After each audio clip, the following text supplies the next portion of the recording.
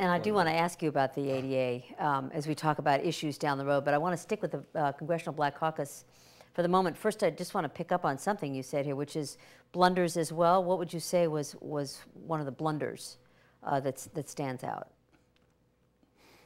Well, one continuing blunder is that the plan. We don't spend enough time developing legislation which addresses the needs of that large number of people out there in the black community who are still poor. Working families, at least half the black community you can classify as poor across the country.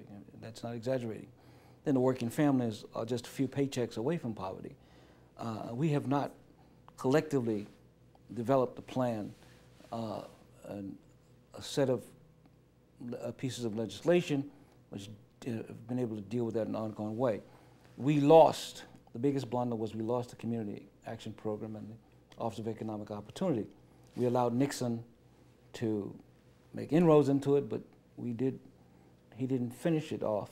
We let Reagan finish it off. And the history of the caucus, and because I came out of the Community Action Program, I was a commissioner under Lindsay, I was very concerned when I got here about what had happened. And the history of the caucus is they just ignored it, the importance of it, they never understood it, never supported it. That's the biggest blunder. They had a foothold in government addressing the needs of the people who we represent in all of our districts. The majority of people are poor, and we let that get away. The second blunder relates to that, and that is under a Democratic President, Clinton, we allowed the Welfare Reform Act to pass. And I'm in the minority on this. Most people think that's a great act, but I think it was a horror. The Welfare Reform Act was supposed to have an aggressive initiative for job training and job creation. At the same time they were passing it, they were cutting programs for jobs, and the Secretary of Labor under Clinton resigned actually because his department was being sort of reduced so drastically. We let that happen. It probably couldn't have prevented it because it was a combination of Gingrich and the president. It was much worse than it should have been. They could have had welfare reform along the lines of the president, but he let the Gingrich people push him. Even Gingrich publicly said, I was surprised at how much we got away with. At the same time we were allowing that to happen, the real welfare scandal we were not touching, and that is the agribusiness. Welfare that goes to farmers is outrageous. And if you wanted to be a champion of personal responsibility, then it's the agri-corporations that we ought to be talking to, because farmers are less than 1% of the population, and yet they take $32, $40 billion out of the budget on a regular basis, and then later on they get drought relief money to add to that, and hurricane relief money to add to that, you know, and the real rip-off in government. If you're concerned about waste, look at the pattern of subsidies for the agri-corporations. They're not individuals anymore. When Roosevelt developed the subsidy program, a little check was going to a dirt farmer out there to help him improve and cooperate with the local agricultural county agent and so forth, encourage that. That later on became a quota. Each farmer had his quota. They sold them to the corporations, and now you have big agricultural corporations that have those subsidies, and they're getting paid. I think we tried to pass a bill to maximize the amount of payment they can use at $265,000. That was defeated. It was too little. The agri-business lobby caucus, which is the Blue Dogs mainly. The Blue Dogs are primarily the great promoters of the agribusiness subsidy, and they're the ones who hate the welfare. They attack welfare recipients the most. It is one of those things that I intend to deal with at great length in my book. And we allow them to get away with it, and we allow ourselves to lose any kind of foothold in the government to help really poor people on an ongoing basis. You were talking about agriculture, and that brings me to another question, which is the composition of the Congressional Black Caucus has changed during the time that you were in Congress.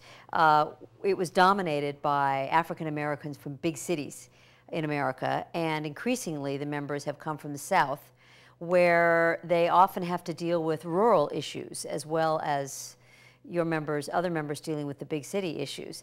How has that changed the cohesiveness and effectiveness and working relationship inside the Black Caucus? Well, it has had quite an impact on the caucus.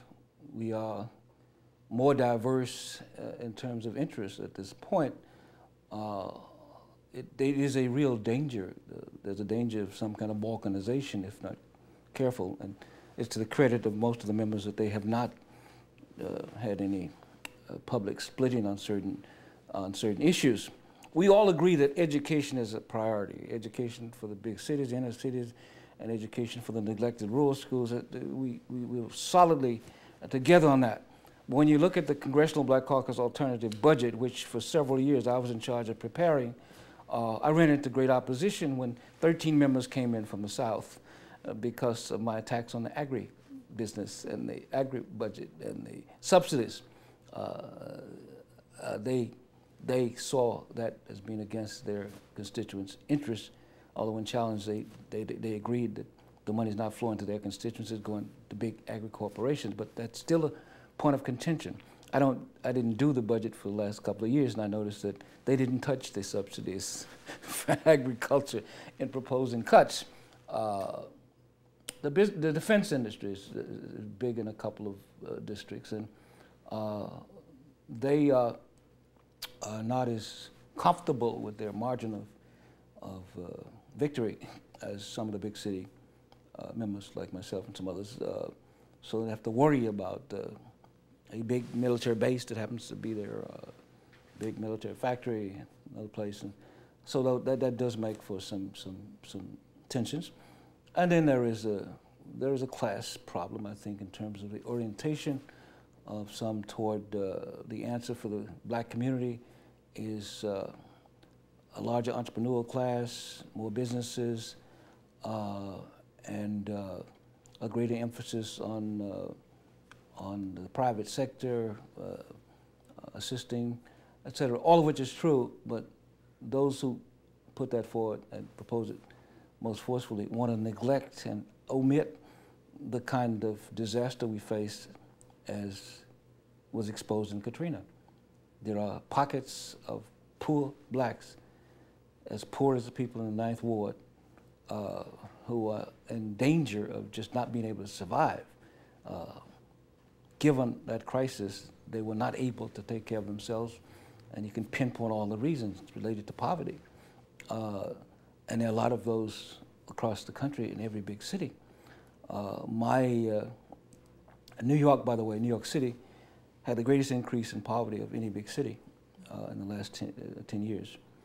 And my district includes the epicenter of the AIDS epidemic in North America, as in part of my district, with a whole bunch of related diseases that are rampant there. So we have crises that there is a group that will come in, mostly from Yale and Harvard, who don't consider that as important as it should be. So there is a tension, which I hope will be resolved in the direction of them understanding that no matter how you cut it, at least half of the people each one represents are poor people. Well, now you've raised the other generational question, which is also a change in the caucus.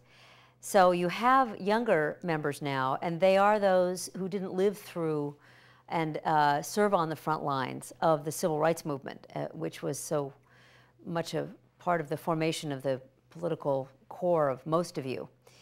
How has the infusion of that new, younger generation, the one that came of age after the 60s, how is that affecting the Black Caucus? Well, I think the younger generation, and I'm not going to call any names, just make some sweeping statements here, don't appreciate the need for group cohesion as much as the older ones do. They didn't go through the same kind of struggle. In my opinion, they are more naive about American power, American politics. They don't understand the competing forces, how greedy they can be, how rampant they can be, and they don't quite appreciate the kinds of enemies that minorities and black people still have out there.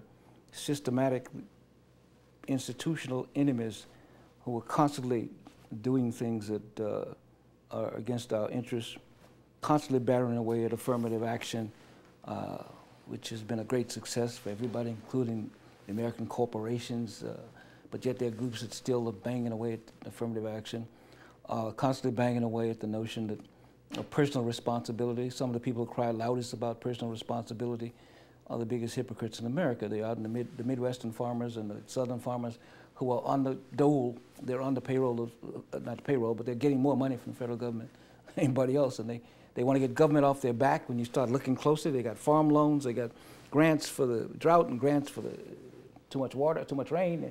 And the market economy is sealed off. If the market is not suitable, then the subsidies go into effect to protect them.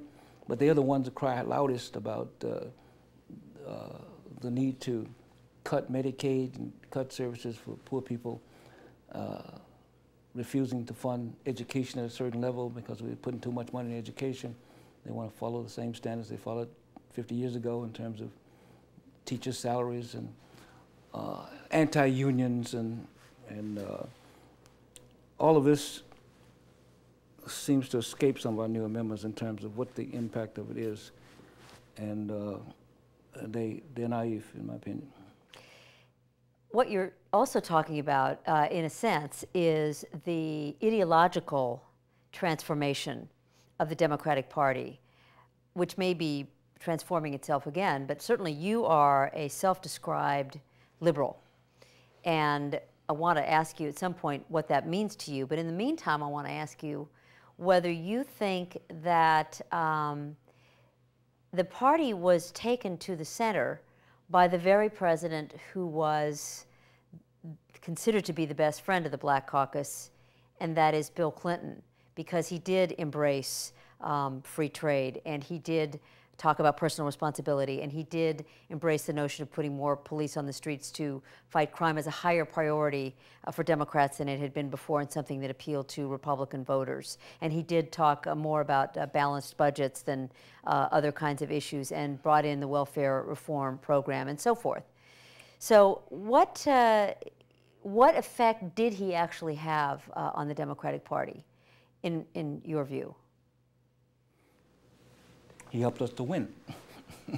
We won the presidency in his first term, and he managed to win in the second time. But given all that he had, Al Gore should not have had a problem if we had not fallen into the trap of not understanding Aristotle's golden mean.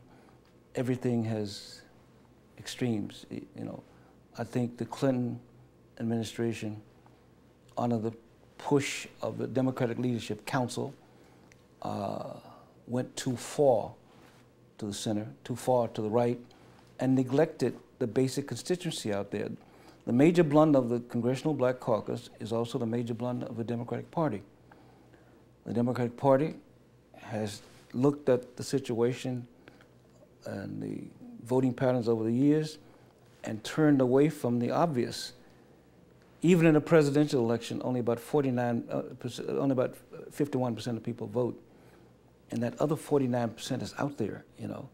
And the Democratic Party did not accept the challenge of going after that 49%.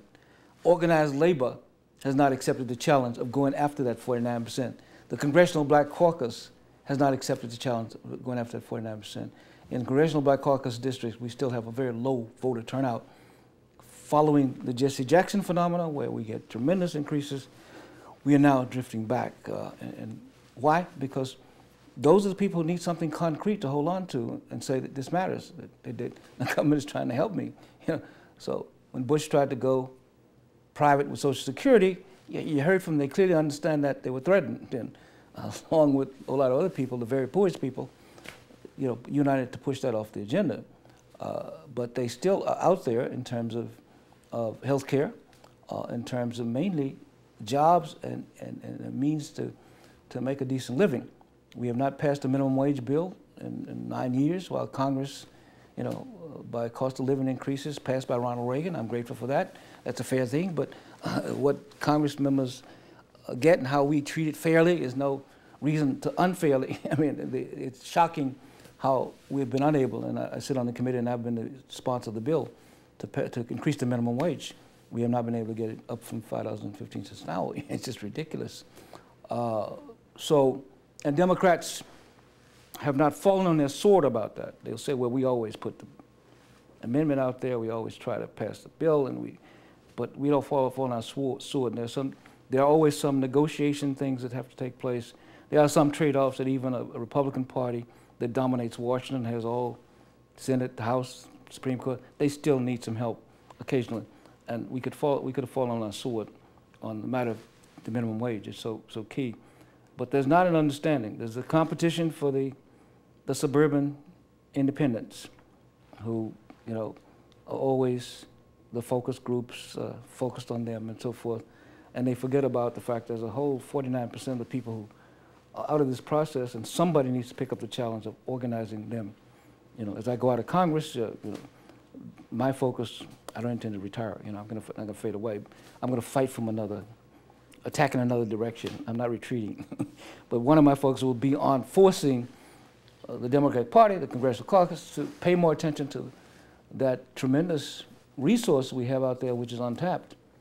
Howard Dean understands it to some degree. He talks about the state parties and so forth, but underneath that is a grassroots organization process that will take place if you're really going to strengthen the state parties.